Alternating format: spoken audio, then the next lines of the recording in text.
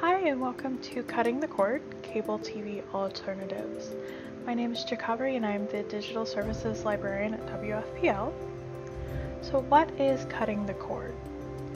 That means that you are getting rid of your cable TV packages and going strictly to streaming services. So why would you want to do this? Most people find that cable TV packages are getting too expensive.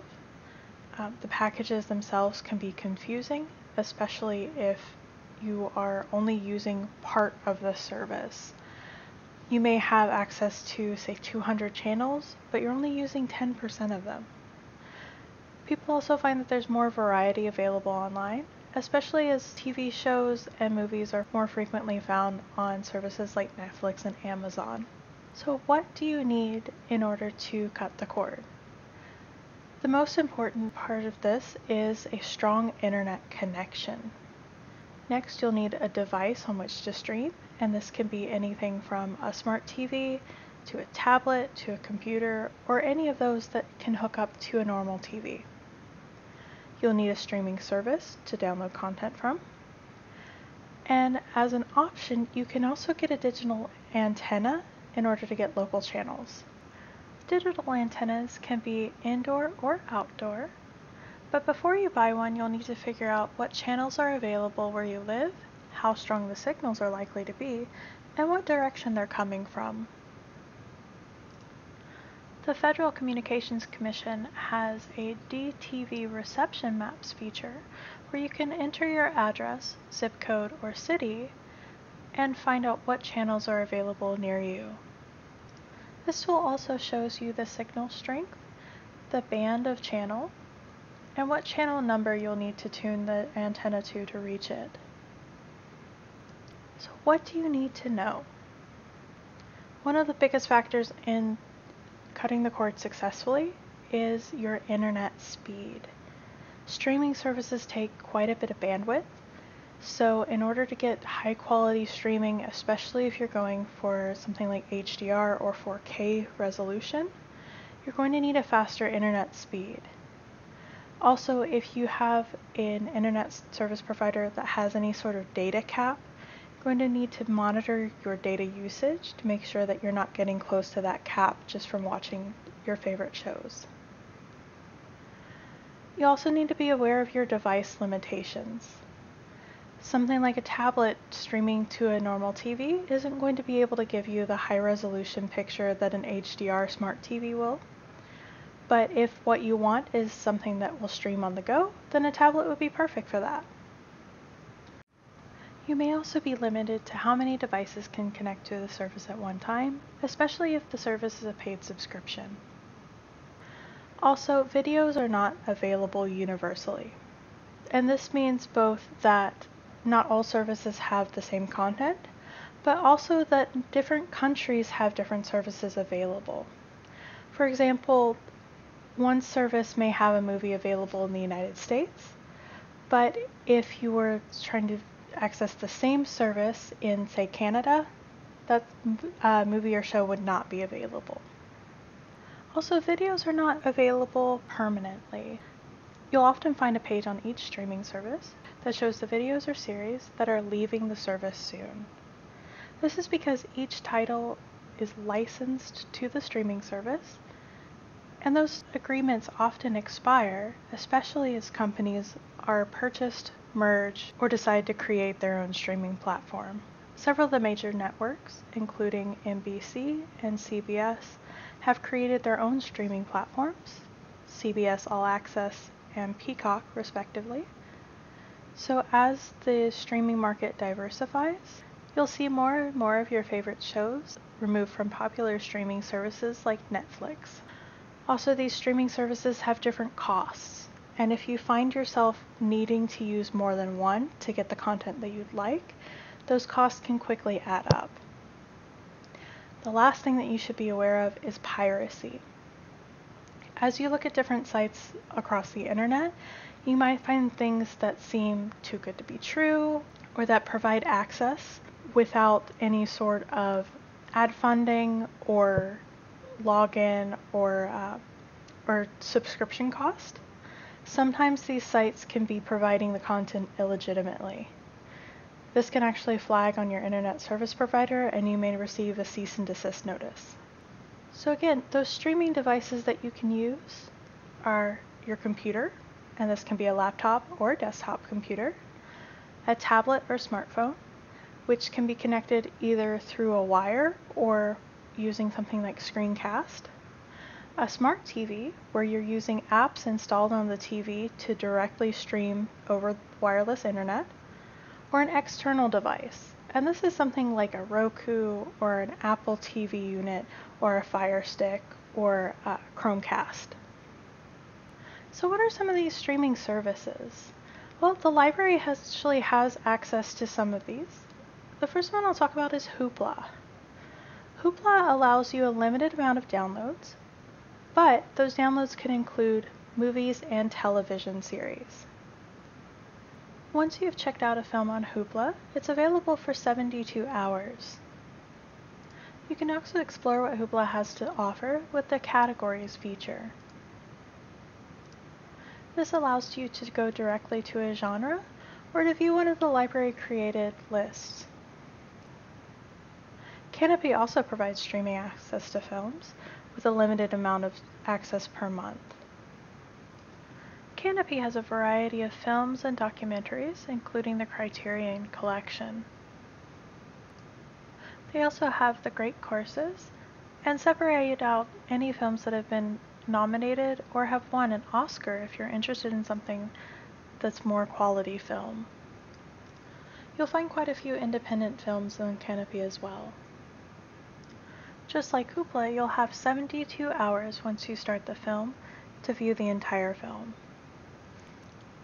Overdrive has quite a bit of offerings in the exercise category and has a collection of the Great Courses as well. While their collection isn't as large as Hoopla and Canopy, there's a considerable collection of foreign films as well as award winners. Overdrive also features video versions of picture books and the Little Pim language learning series for children. And our newest services through RB Digital, Acorn TV and Quello, are an unlimited pass for 7 days. So you can watch as much as you'd like, and then once that 7 days is up, you just refresh your token and your access is restored.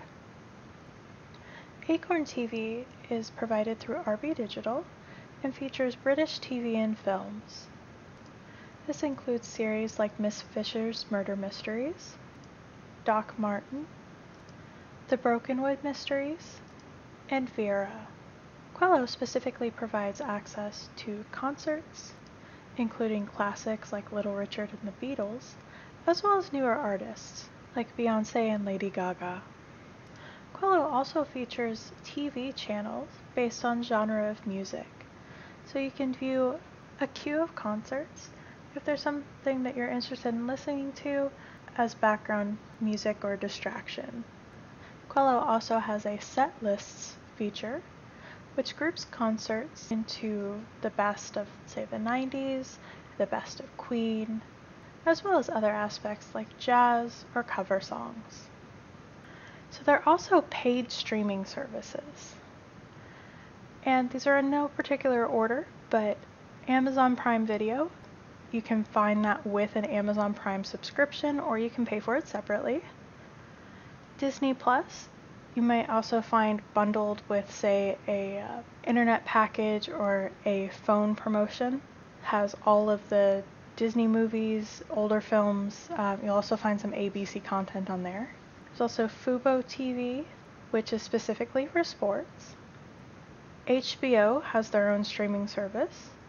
Hulu is also owned by Disney, so you might find a package with, say, Hulu, Disney Plus, and ESPN. Most people are familiar with Netflix. They've kind of started off all the streaming wars that now you see a lot of competition with streaming. And there's also Sling TV. Sling TV is closer to the more traditional cable that you might be familiar with, as it features your favorite channels including CNN, TLC, the History Channel, and HGTV. Sling also allows you to subscribe to the movie channels like Showtime, Stars, and Epix. Now each of these services has an upside and a downside. It really just depends on the content that you're looking for. Often you'll find that some of these services have free trials. I know that during this time, Disney and Netflix have discontinued those trials, but if you can find a trial from a service that you haven't tried yet, it's a good way to test it out before actually investing money in it. There are also quite a few free streaming services. These are things like Crackle, IMDb TV, Plex, Pluto TV, Redbox, Stir, Tubi, Vudu, Xumo, and YouTube. And I'll be giving a little bit more information now about each one of these. Crackle is actually a joint venture between Chicken Soup for the Soul Entertainment, Sony Pictures Television, and Columbia Pictures. It's available in 21 countries and in 3 languages, and it allows you to view both movies and TV shows. IMDb TV is an ad-supported platform that is owned and operated by imdb.com, which is actually a subsidiary of Amazon. There you'll find some older releases as well as some more recent, as well as some original programming. Plex is also ad-supported and will also pull from other services like Crackle. They do also have a paid subscription, but that gives you a lot more options for things like cloud storage, metadata, multiple user support, and synchronization with mobile devices. Plex is a lot more than just a streaming server, so it's really something you would need to explore to see if it's right for you. Pluto TV is an ad-supported service owned by Viacom CBS. It allows you to stream live TV channels, including news, sports, comedy, and more. It also has some on-demand titles in both the TV and movie categories. While Redbox is mostly known for their kiosks where you can rent DVDs and Blu-rays, they do also have a free live TV service. And the channels include everything from cooking shows to comedy specials, sports, news, and more. Stir is an ad-supported streaming service owned by the Sinclair Broadcast Group that allows you to choose the closest major city to you and view a variety of television services curated for that city. Stir features quite a bit of classic television, including The Carol Burnett Show, Unsolved Mysteries, and The Johnny Carson Show. Tubi is an ad-supported service owned by Fox that features content from channels like A&E, Fox, Lifetime, and more. They also feature a collection of foreign language television and movies, most of which are from Korea or China. Vudu is a service owned by Fandango, who you might have heard of because they sell theater tickets. While Vudu does have a subscription feature, they have a specific section for free content that includes movies and TV shows. Some of their free offerings for kids include Gumby, Alf, and the classic Big Comfy Couch. Xumo is a video-on-demand service owned by Comcast. Xumo features both live TV as well as on-demand channels and movies. And finally, YouTube has a variety of content, both corporate and consumer-made. With YouTube, you'll often find clips or highlights of anything from your favorite late-night shows to foreign shows like Graham Norton that have been uploaded by the companies themselves, so you don't have to worry about whether or not what you're watching is legitimately uploaded. YouTube does have its own TV service that is subscription-based, And you can purchase films on YouTube as well. So now that we've decided what streaming service we're going to use, how do we find something to watch? Well, you can just load up the service and start clicking through it to see if you can find something interesting. Each of these services has a search function if there's a specific film or show that you're interested in. And often if they don't have that specific show or movie, they will suggest you something similar. There are also services like Real Good and Just Watch that allow you to search for things independent of platform. It'll show you every platform that film or TV show is available on. Real Good allows you to create your own account and add the streaming services that you have access to so that it can direct you to the correct service for the show that you're interested in. You can also track what you've watched, view IMDb and Rotten Tomatoes ratings, and see a streamability score for each title. This shows you how much of the series is available, whether or not it's available to watch for free, if it's available to stream on a TV Everywhere service, or available to rent or buy. This lets you make decisions based on what you're interested in and what services have those titles. Just Watch is similar in that it lets you see where different movies and TV shows can be streamed, but it also provides personalized recommendations for you based on what you've already watched and liked. It can limit these recommendations to the services that you already subscribe to or that are available for free online.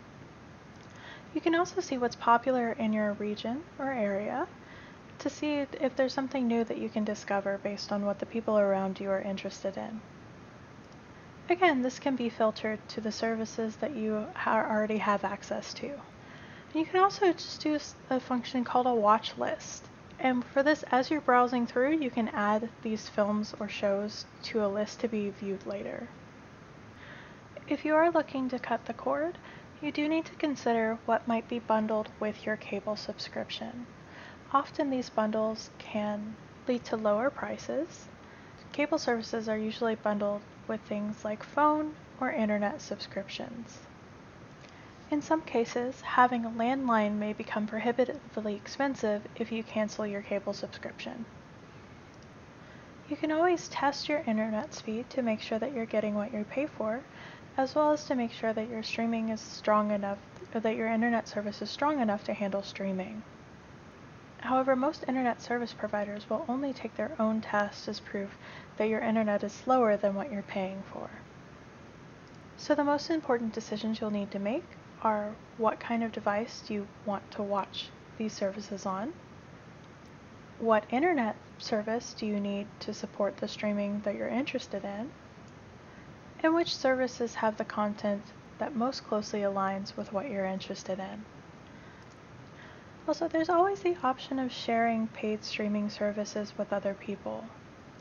While services like Netflix are constantly trying to fight against this, most services have a multi-user subscription level. The mid-tier selection for Netflix allows 2 users to view on different devices at the same time, and Disney Plus allows you to stream from up to 4 devices at the same time on the same account. When you're sharing a service, you can also set up separate profiles, which allows you to track your watch history and create your own watch list independent of what the other users of the account may be watching. Even if you choose to stick with your current cable package, you can definitely check out the streaming services available through the library or available for free elsewhere online. Thanks for joining us today, and please let us know if you have any questions.